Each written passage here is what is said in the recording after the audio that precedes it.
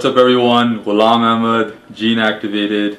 Today we're going to talk about a very hot topic that again everybody's asking me about because people are confused. Okay, the fitness industry right now, it's so massive, it's such a big trend that there's so much information out there that, you know, people like you and I, well, not myself, but people like you and everybody else that's in the fitness industry that is not an expert, that is just trying to do, you know, lose weight or gain weight, is everybody gets confused because some people say do this, other people say do this, some people say this works, other people say this doesn't work, this is just saying this, that is just saying completely opposite of what that is just saying. You know, there's lots of quick fixes. Some people say take this detox, go on this diet, go on that diet. You know, there's so many different diets right now. What is the best fat loss diet? So that is the topic that I was going to cover today because I'm getting so many questions about it. And the answer is they all work, to be honest, right? So, you know, there's different diets. For example, right now a big diet that's, you know, a big trend is the ketogenic diet, the keto diet. You know, everybody's on the keto wave, and I'm gonna do a video on that as well and what my thoughts are about the ketogenic diet. Then there's the, you know, the intermittent fasting. Okay, there's the paleo, low carb, high protein, low protein, right? There's vegan diets. There's hundreds and hundreds of different types of diets depending on what it is that you're looking for. But the main point is they all work simply because in order for them to work, in order for any diet to work, you have to be able to follow it consistently. I don't care what diet you do, as long as you just follow it for a good amount of time, 6 months to a year, you are going to see results. Because every diet should be based on, if you're getting the right one or from the right person, from the right coach, it should be based on a calorie deficit. If the diet is on a calorie deficit, you are going to lose weight as long as you remain consistent with that diet. Okay, so I've explained it in previous videos. You can check out my other fat loss videos in terms of, you know, what is a calorie deficit and how to calculate one and what to do with it. But as long as, again, you're in a calorie deficit, you are going to lose weight. So it doesn't matter what diet you're going to follow. Now, can you follow a diet that you picked forever? That is the main question, because if you can remain consistent with the diet that you picked, you are not going to lose weight because you're going to stop doing it, right? So calorie deficits in a nutshell is whatever it is that you're eating right now, your maintenance calories, you are decreasing that by a certain number amount. Usually we go with 500 as an easy ballpark because that will allow you to lose 1 pound in a week, because 3,500 calories is equal to 1 pound, and in exactly 7 days, 500 times 7 is equal to 3,500, you will lose 1 pound. So that is a nutshell. So any diet that's making you do that, you are going to lose weight. Now, having said that, you also want to make sure that you're having adequate protein, okay, so that you don't lose your muscle mass at the same time. Now, see, everybody has a different lifestyle. Depending on what lifestyle fits you, you should go with that type of diet. Now, the ketogenic diet right now is a big trend, and if that fits your lifestyle, great. Do the ketogenic diet. But can you maintain a high fat, low carb, medium protein diet for the rest of your life? If you can, great. Power to you, do the ketogenic diet. Now, intermittent fasting is another one. For example, are you a really busy person? Are you a business owner? Are you a CEO? Are you so busy in your lifestyle that from the morning at the time that you wake up to the time you come home at nighttime, you don't even remember where the time goes by and you didn't eat a single thing in the day? If that's you, intermittent fasting diet will work really well, because you have a 4-hour window in which you're going to have to, you know, eat your food, and then the rest of the time you don't have to worry about your food, right? You can continue doing your work. So in that sense, that works. Paleo, same thing, you know, high carb, depending on whatever your goal is, the diet will work around it as long as you can maintain it. Now, if I give you a diet and, you know, there's something in it that you can't eat, that you don't want to eat, or your trainer gives you a diet like that, and you can physically eat it, you have an allergic reaction to it, whatever, if you can't actually maintain and do that diet, then that diet is useless for you, right? So you have to be able to find a diet and build a diet. You better yet build a diet, which I'll teach you how to do for yourself, something that you can maintain and continue to do for the rest of your life. Because at the end of the day, what is the point? Now, take the scenario. You're, I don't know, 200 pounds, okay? And you want to be 150 pounds. Now, if, for example, I make you lose the 50 pounds and now you're 150 pounds through X diet, you hated it, you dreaded it, you know, you were, you know, going crazy, you were getting into fights, you were cranky because it was a low carb diet, whatever, it was too high of a fat diet, and you were having hormone imbalances, whatever it is, you were dying at work, but you ended up doing it somehow, you know, killing yourself. Now you finally lost the weight and you look good. Now what? Right? How are you gonna, what's next? How are you gonna maintain that now? If you have not changed your lifestyle and the diet that you have picked and designed and have been using, if it has not fit into your lifestyle, you're gonna quickly gain all those 50 pounds back, because you're gonna revert back to your old lifestyle and your old eating habits and your old diet, whatever that was that you've made, right? So again, back to my point, you have to be able to do this diet for the rest of your life. If you can't, you might lose the weight to the diet, but then if you can't maintain that diet, it's all useless, because then there's nothing worse than losing the weight, okay, doing all the hard work and then gaining it all back, which for most obese people, the rate is actually, the relapse rate is 95%. That's ridiculous. That's really, really high. So for most of you that are gonna lose a lot of weight, the chances of you gaining it all back is 95%, okay?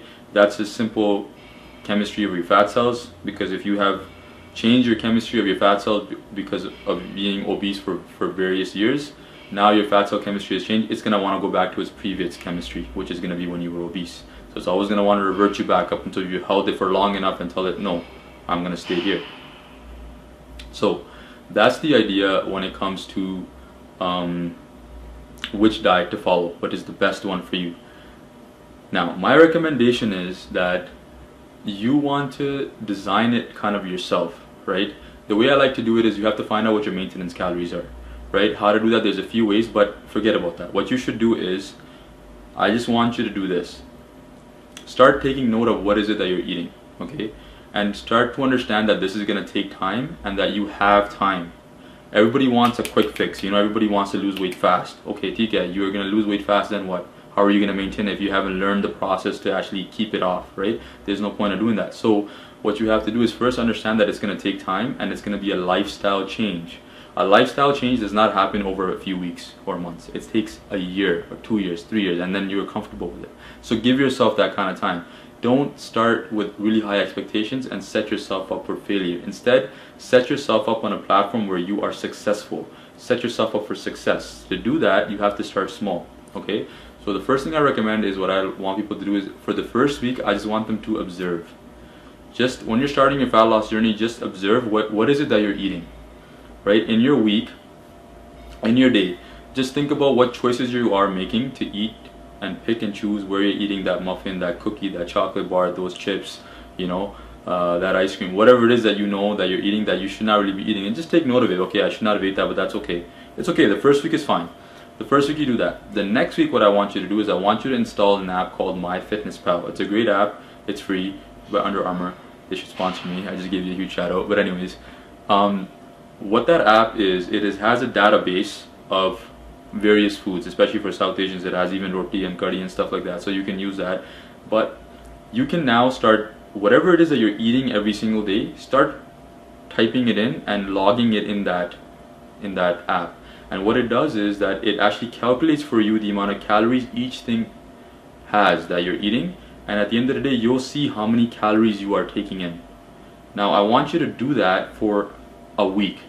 Okay, I don't want you to think about being healthy or making the right choice. I just want you to be normal, go about your regular routine as you would anyways, and just write it down. It's going to take you maximum 3 minutes of your day. Okay, you have that much time, or maximum 5 minutes of your day. So take that time and tally in everything that it is that you have eaten that day, and after a week, take the average of all of the days and see how many calories you were eating.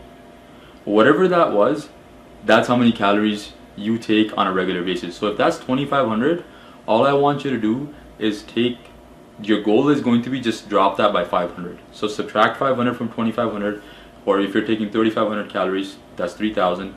And now I want you to start taking 3,000 calories every single day.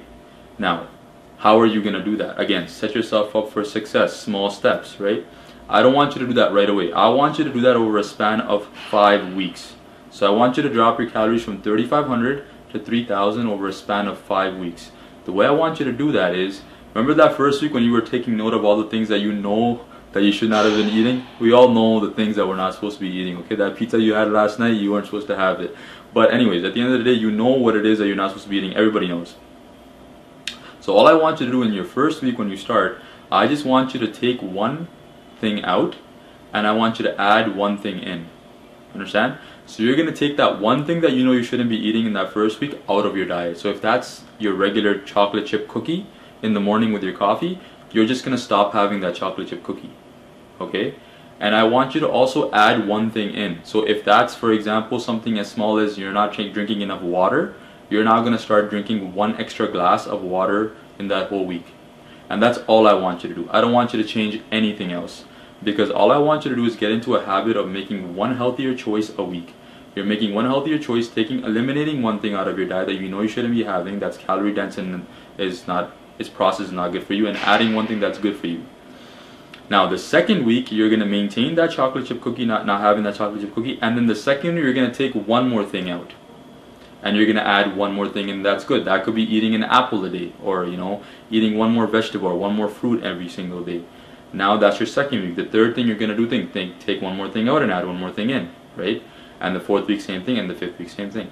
If you, by the time you've hit 5 weeks, you've taken 5 things out that you know you're not supposed to be eating, now that's going to be roughly around 500 calories. Probably even more, because everything that you have taken out, it must be really, really calorie dense. It's not going to be anything less than 100 calories. So I'm giving you the benefit of the doubt. So that's going to be at least minimum 500, maximum to 1,000 calories that you now have just eliminated from your diet, and you've added low calorie good things like fruits and vegetables into your diet, which are going to give you the vitamins and the minerals and the antioxidants that you need to function optimally. Okay, so see how easy that was? Now that's taken, now so far you're at 6 weeks. Seems like a long time, but you've made a good transition. It's been easy and you've been setting yourself up for success. It's not like a crash diet and you just can't do it. You followed it for a week and then you've given up and gone back to your old lifestyle. Now that you've done that, now you're at 3,000 calories. But you've controlled it all yourself. You see how that was? You see what I did there?